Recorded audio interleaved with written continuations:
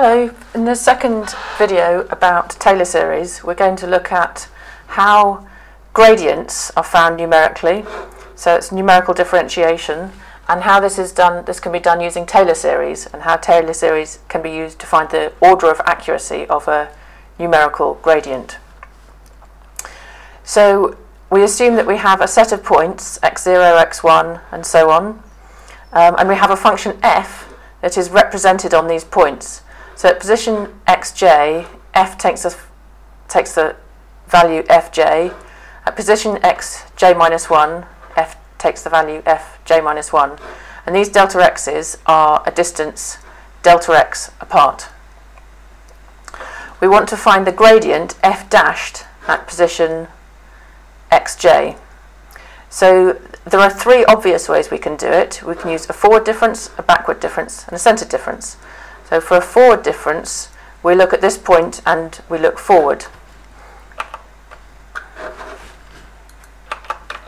So we get f dashed of j, the gradient here, is equal to that value minus that value divided by the distance between them. Before I reveal the formulae for the backward difference and the centered difference, pause the video and try writing them in before I do. Pause now. Okay, so the backward difference, as you would imagine, is this value minus that value divided by the distance between them, and the centered difference is that value minus that value divided by twice the distance between them.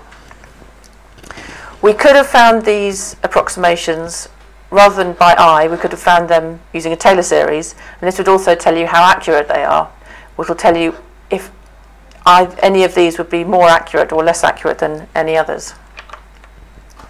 So Taylor series to find finite difference gradients.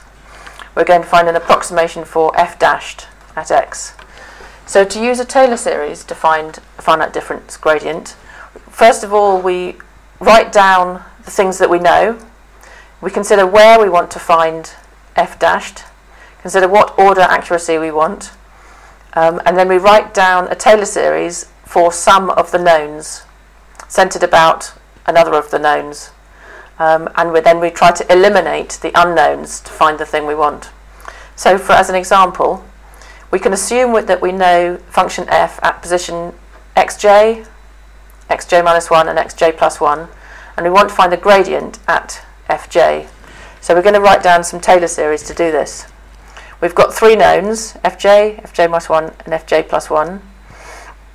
We're hoping that we might be able to get second order accuracy with this. We don't want to generate too many unknowns, so we want all the Taylor series to be centered around the same point.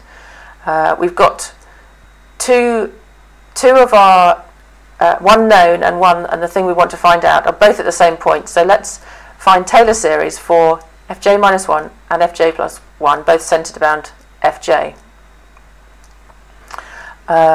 So the Taylor series for fj plus 1 centered around fj is this. So we've got fj, fj dashed, fj double dashed, and the Taylor series for fj minus 1 is similar, but instead of plus delta x here we've got minus delta x, and then the minus delta x squared just goes to delta x squared minus delta x cubed term. So now we haven't introduced too many unknowns because these ones are the same. So this is unknown. This is the largest unknown, and it's also the biggest unknown. So this is the thing that we want to eliminate. We can eliminate that by subtracting one equation from the other. So subtracting one equation from the other, I try to stay a step ahead. So you can pause the video and do that equation minus that equation to fill in this line, and resume the video when you've written something down. This is what you should have. fj plus 1 minus fj minus 1 is equal to 2 delta x fj dash plus delta x cubed over 3 times fj triple dashed. And at with this, the unknown is proportional to delta x to the 4. Now you want to rearrange this to find fj dash. Pause again, try and write it down yourself before I go on. So rearranging this, gives this equation here. This is still unknown. We can't eliminate this.